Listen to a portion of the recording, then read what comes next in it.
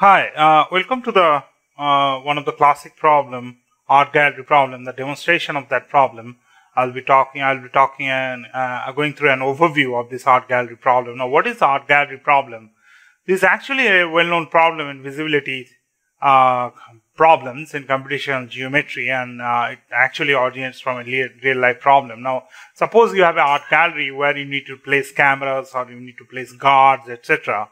Now, how many minimum number of cameras of guard you can place so that the whole art gallery is covered or observed? Now, whenever you say covered or observed, that's actually visibility problem. So basically, you need to place guards such a way that every point in this art gallery is being observed.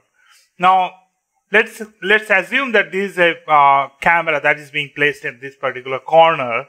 And now, what are the points this guy can observe?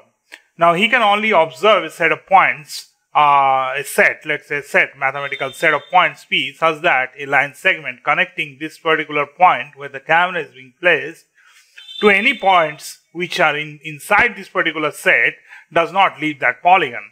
So, if you think of a point here, does this point being covered by this camera, or is this point visible from this camera? So, if you connect a line segment like this, that line segment leaves the art gallery at this particular hole here, right? So that means this point is not visible from this particular camera.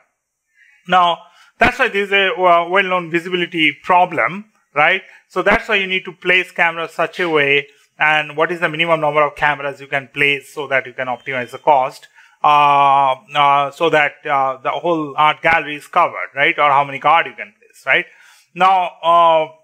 Now, basically, art gallery is a 3D problem, but we can obviously extend this concept to 3D also. But first, we'll discuss the two-dimensional approach to solve this problem.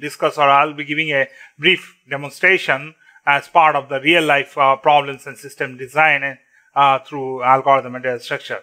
Now, which is also available in Udemy course, right? So now, first thing.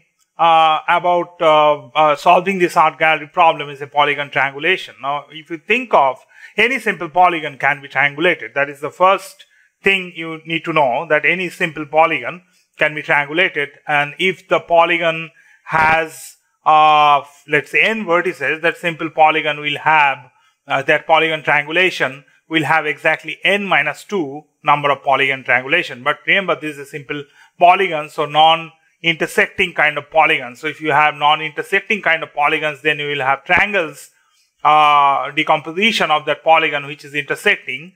So that polygon decomposition, the meaning of that into polygon triangulation, the meaning of that is that when you triangulate that polygon into multiple triangles, when you co-join all those triangles, that will again form that particular polygon P. So which is the case in simple polygon, but in case of intersecting polygon, that's a more complex thing to do. So I'll be showing it for a simple polygon, right?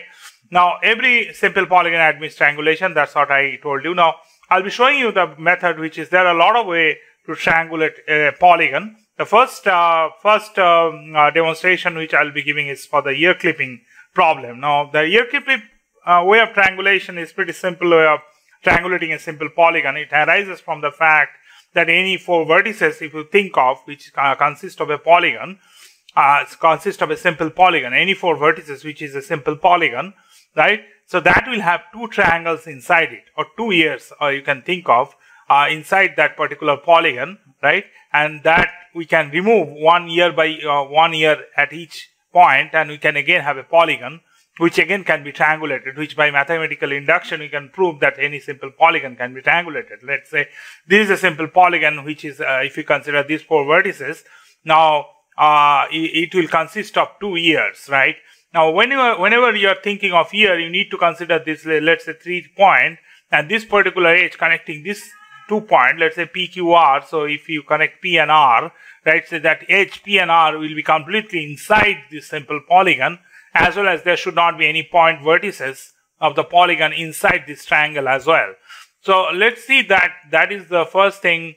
I've written this code in Java. So I'll increase the thread time a little bit. Now let's draw a polygon. right? So if you draw a polygon like that, right? So let's make it a little complex. Now, the first thing we'll be doing a ear clipping. So if you do a ear clipping, so if you do a ear clipping, and the thing is, one of the advantage when you are doing this polygon, we are making this polygon, we know that polygon is made clockwise, so our vertices is already topologically sorted, right?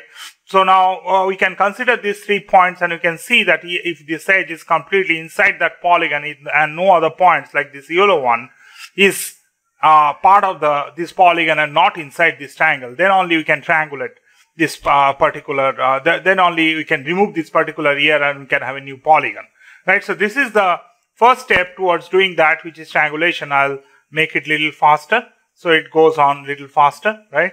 And triangulation will be done. So once the triangulation is found, we have found the triangulation, and I have also given some ID to these triangles, which might be useful in later part when we are doing some other type of triangulation, right?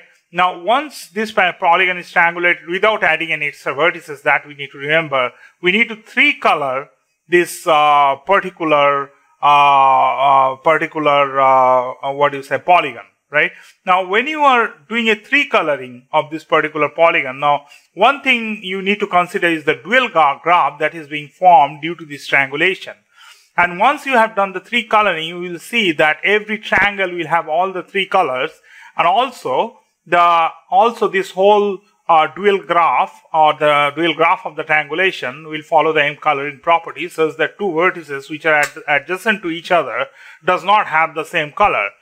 So now once you have done this way, the 3 coloring, so every triangle will have these 3 colors, and so every triangle can be guarded by any one of these 3 colored guards. So let's say this 3 color is like 3 types of guard or 3 types of cameras. So the minimum number of guards or cameras that will be required is the minimum number of color that is covering this whole triangulation. So that's the thing we need to find out, right? So so let's say we do a 3 coloring of this art gallery. Now I have used a DFS based backtracking algorithm, which are going through these vertices in a clockwise manner, right? So let's say this is green. Now this guy will try to put it a blue here, and it will find a 3 coloring stuff. Now the thread time was very fast, so you could not see.